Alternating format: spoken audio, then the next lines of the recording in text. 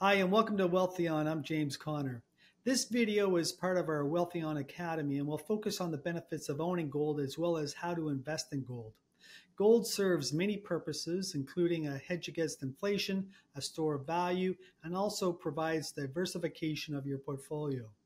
We're living through unprecedented times with geopolitical risk, stratospheric inflation, and also economic uncertainty. And so the reasons for owning gold are more apparent now than ever before. What I want to do in the next few minutes is take you through the benefits of investing in the various forms of gold, starting from the least risky, which is owning gold bullion, and concluding with the highest level of risk, and that is investing in a gold mining company.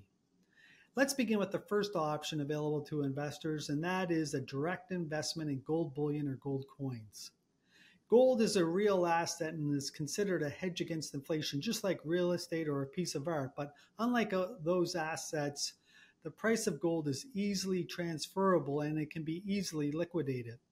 Billions of dollars of gold are transacted every day on exchanges all around the world, and you can always see what the price of spot gold is at any moment in time on any financial platform, including Bloomberg, CNBC, and many others. When purchasing physical gold, you have two options. You can buy physical bullion, or you can purchase a gold coin like an American Eagle or a Canadian Maple. Gold coins will always cost a little bit more due to the minting charges and also the cost of production. When you buy gold bullion or coins, deal with reputable dealers like our sister company, Hard Assets Alliance. Hard Assets Alliance is a trusted platform used by over 100,000 institutional and retail investors, and it has over $3 billion in assets. Hard Assets Alliance will deliver the gold to you personally, or you can store it in a vault. All the holdings in the vault are reconciled daily and audited by an independent specialty firm on a regular basis. All holdings are also insured at all times for their full replacement value. You can find out more information at hardassetsalliance.com. When you go to the website and you want to find out what products are available, simply hit Products and Pricing, click on it, and you can scroll down and click on Gold Products, and there it is. So you can look at the price of a Canadian Maple. You can scroll further down and you can see the American Eagle in various sizes. Very easy to maneuver. Once again, hardassetsalliance.com. The second option available to investors are gold ETFs. Gold ETFs trade on exchanges like stocks and can be bought and sold the same way. ETFs are extremely liquid and they don't have the premiums or the storage and shipping fees that come with buying bullion.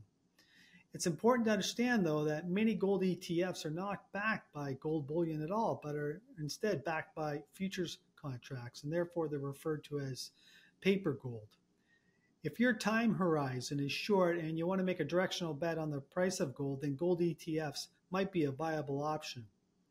The last option available to investors is also the highest risk option, and that is acquiring shares in a gold mining company.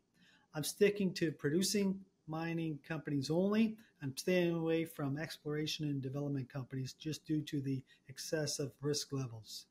Investing in mining companies that are producing can provide additional leverage to the price of gold, but that higher leverage also comes with a higher level of risk. And I want to outline the various elements of risk. There's operational risk. Gold miners are profitable only if they can extract and process the gold at a profit.